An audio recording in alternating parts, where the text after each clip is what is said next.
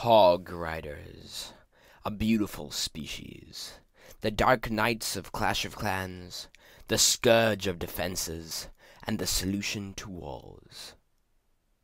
Today we will be exploring the life cycle of a Hog Rider. Specifically, I'll be focusing on the common Dark Elixir Hog Rider, other variants such as the Rare Elixir Hog Rider, Swanson's Hog Rider, and the Hog Glider exist, but sadly much mystery surrounds their origins, excluding them from this documentary. The Hog Rider begins its life cycle in the barracks. Here, a very powerful process called fusion takes place, where dark elixir is used to bond the hog to the rider. This normally lasts about 45 seconds, though with ample bribery, it can be almost instant. The Hog Rider then embarks on a journey to an army camp, where he meets the other troops and joins their tribe.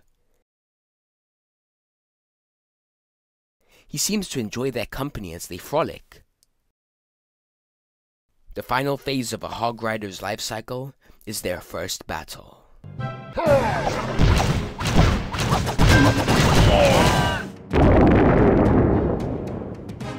And from Dark Elixir he came, to Dark Elixir he shall return.